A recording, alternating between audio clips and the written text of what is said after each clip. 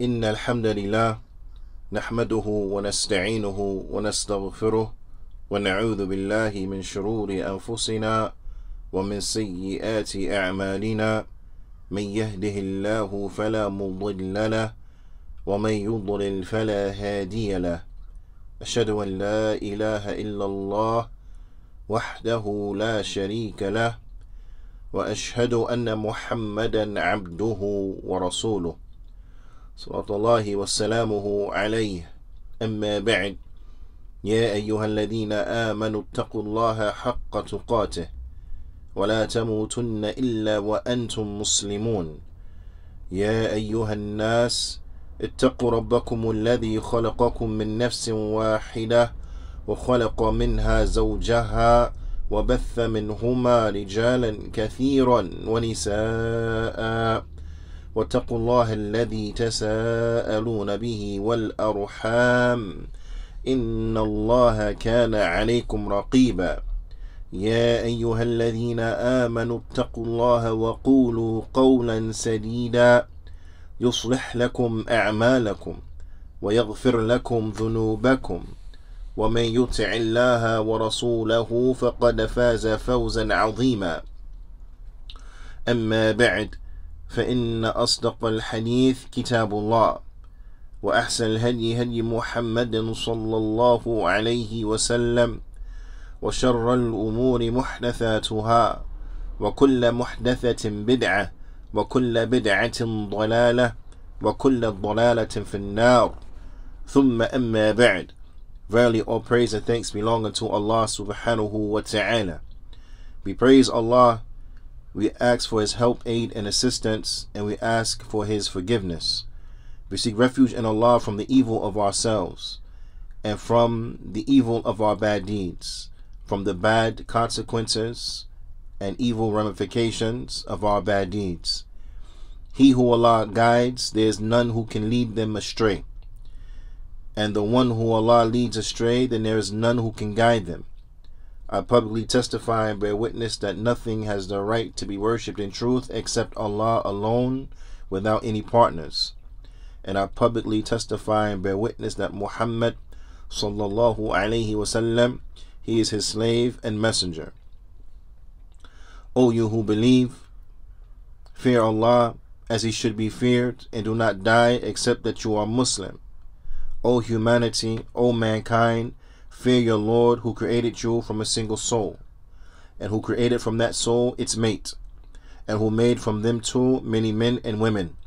And fear Allah through whom you demand your mutual rights, and do not cut off relations with the wombs that bore you.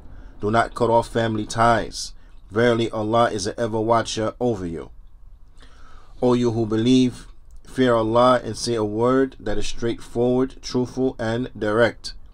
If you do this, Allah will rectify for you your deeds, your affairs, and He will forgive you for your sins. And he who has obeyed Allah and His Messenger has already indeed achieved a great achievement. As to what follows, indeed the most truthful speech is the Book of Allah, and the finest guidance is the guidance of Muhammad sallallahu alaihi wasallam. And the worst of all affairs are newly invented matters in the religion, because every newly invented matter in the religion is a bid'ah, is an innovation. Every innovation is a going astray, and every going astray is in the hellfire. We continue going over the tremendous letter that Imam Ibn Qayyim he wrote to one of his brothers in the deen. And we are still on the introduction where Imam Ibn Qayyim rahimahullah ta'ala, he made a tremendous dua for his brother. So we still want to look and extract some benefits that we find here in this dua, because it is rich with a lot of benefits, with a lot of jewels, a lot of pearls, a lot of diamonds, so on and so forth, and that which is in reality more precious than those aforementioned things. Imam Ibn Qayyim, he said, Allahul Mas'ul al-Marju al-Ijaba, that Allah is the one who we ask and Allah is the one who we hope would answer this supplication. And yuhsina ila al-akh ala ad-din, that he is good to the brother ala ad-din, في الدنيا والآخرة, that is good to him in this world and in the next. وينفع به, and that he makes him a benefit, and that he benefits يعني by way of him. ويجعله مباركا أينما كان, and that he makes him blessed wherever he may be. From the benefits that we extract from this tremendous dua is, as the Fadil to Sheikh Sulaiman al-Ruhaili, he mentions, he says, وهذا الدعاء مع ما فيه من الرفق والتحبب والتلطف إلى الأخ فيه أيضا رفع لهمة المنصوح حتى يسعى لأن يكون من أهل هذا الدعاء.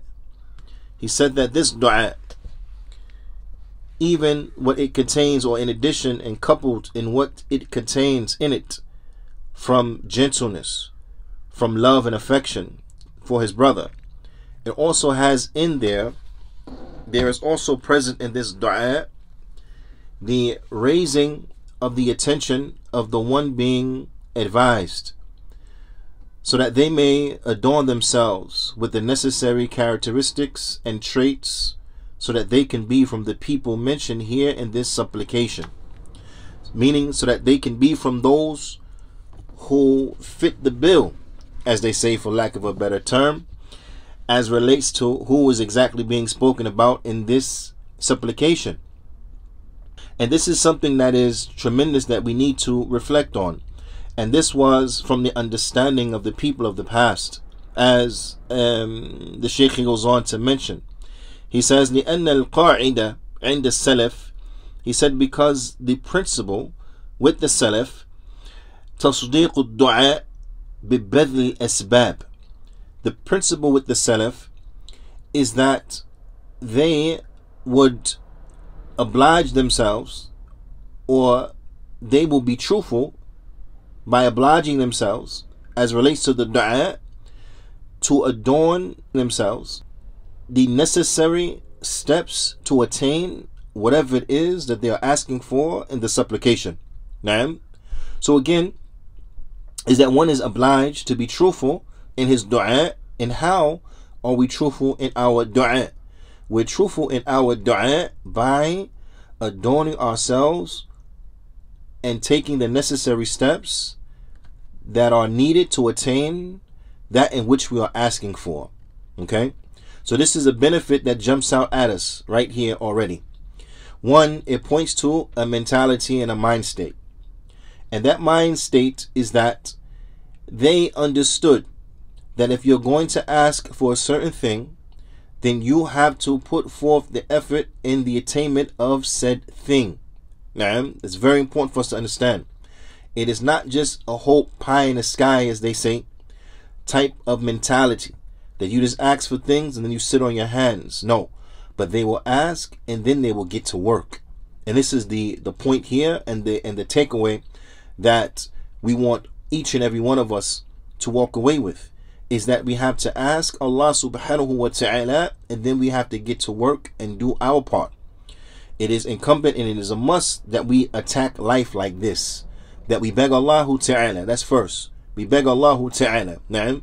And begging Allah ta'ala, it is first, it is in the middle, and it is in the end. All throughout the affair, we are begging Allah subhanahu wa ta'ala. So we beg Allah ta'ala. Na'am. And then we get to work. And then we get to work. Na'am. So ask and then get to work.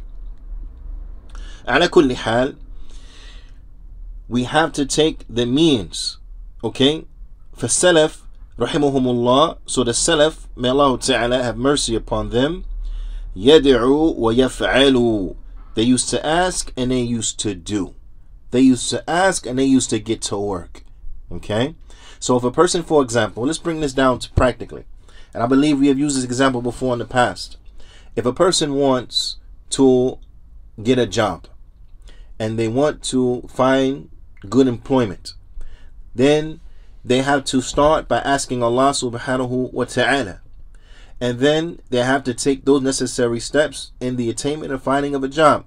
So that means they have to go to those job boards, they have to go to the ads to see who is hiring. And once they have seen who was hiring, they have to do their due diligence to research that company, to look through the position, to look at the job description, to see whether or not that they fit the necessary skills required for this particular position. And once they saw that they have the skills necessary for this position, then they have to contact the employer. They have to have a resume. They have to have a cover letter. They have to fill out an application. They have to go through the interview process, so on and so forth. Now, in order to what? In order to get a job, they have to take the necessary steps. Likewise, we want to bring another example with Lillahi Ta'ala, so that we further highlight and reiterate this concept. Now, another example would be, for example, if a person is suffering from an addiction, a person is suffering from a vice, a person, they just won't say, "Oh Allah, cure me from the addiction of alcohol." Now, cure me from the addiction of alcohol. Or, "Oh Allah, save me from being an alcoholic." A person won't just make that dua and then sit around in the bar. Person will make that dua while they go to the store to buy some alcohol. But they will make that dua and have to take the necessary means and steps by pouring out the alcohol, by discarding the bottles and that which maybe remind them of the alcohol, by staying away from the people who they used to drink with, by avoiding those places where they used to drink, by even avoiding being alone, because it might be more of a temptation when they are by themselves, so on and so forth. They have to take the necessary means and the steps, and that means they have to get into a rehab program.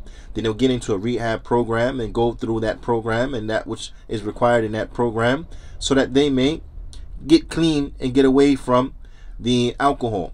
And likewise, if that was drugs or whatever the case is, then they will have to go and take the necessary steps. If that means counseling, then they will have to sit with the counselors and so on and so forth to get over this addiction. So you can't just say, "Oh Allah, cure me from this addiction," and then you don't take any steps. You don't take any of the necessary means to escape that addiction.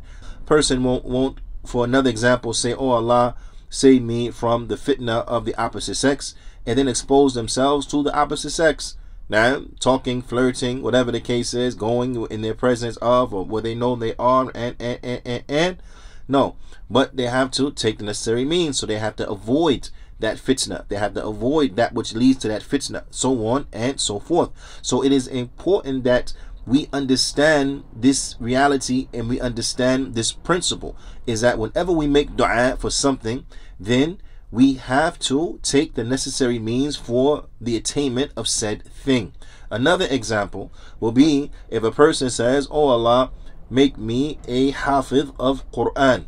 Now, they can't just make this dua and then they sit on their hands and they never pick up the mushaf. They never go to the classes where the Quran is taught and memorized. They never go there. Now, they never sit with the mashayikh who who people memorize with them the Quran and sit and memorize the Quran. They don't put forth any effort, but yet at the same time they're saying, "Oh Allah, make me a hafiz of Quran." This is obviously a person who is not being truthful in his dua. He's asking for something, he's saying something with his mouth, but then his limbs are screaming the opposite. So we have to be truthful in our dua. So when we ask, and how are we truthful in our dua? When we ask for something, then we take the necessary steps and means in the attainment of said thing. This is how we are truthful in our dua. So the Salaf, they used to yad'u wa yaf'alu. They used to ask and they used to do. The Shaykh, he says, وَسَيَأْتِي إِنشَاءَ ta'ala, and inshallah they will come. The Shaykh, he says, وَسَيَأْتِي إِنشَاءَ إِشَارَ إِلَى هَذَا, and there'll come some, we'll point to this. There'll come some things that are indicating to this, inshallah. نعم. فَلَا يَدْعُونَ وَيَنْقَطِعُونَ. So they didn't used to make dua and then sever the means.